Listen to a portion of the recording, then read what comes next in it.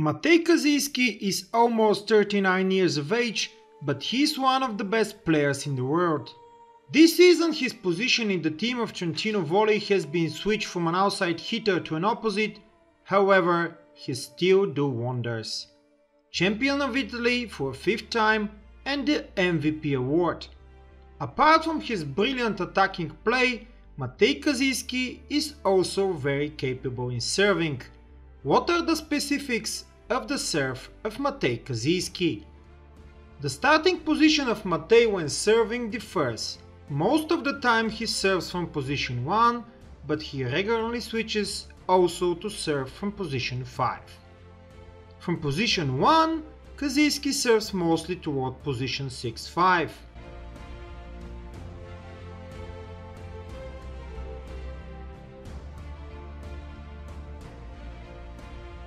When trying to serve from position 1 towards position 1, two things happen.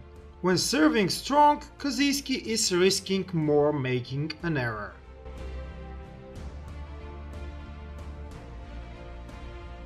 That's why to position 1 he serves more often with average power, aiming at a certain player, trying to force a weaker reception or just to isolate the receiver from attacking play.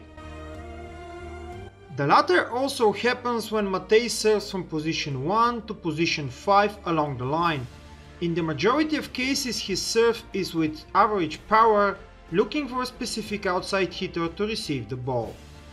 When serving from position 5, the dangerous zones of the strong serve of Matey are mostly in position 5, 5, 6.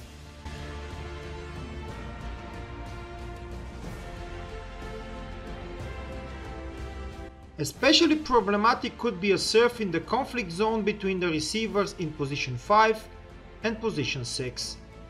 In order to counteract the serve of Kaziyski, the opponent team stay more compact in the court and reception and risk a lot of space in their position 1, where the serve is rarely very strong.